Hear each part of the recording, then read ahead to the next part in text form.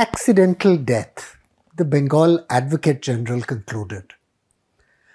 The English colonial planter who shot dead his servant Fakira at Bhagwanpur one morning in 1841 claimed to have been aiming his shotgun at a herd of sheep.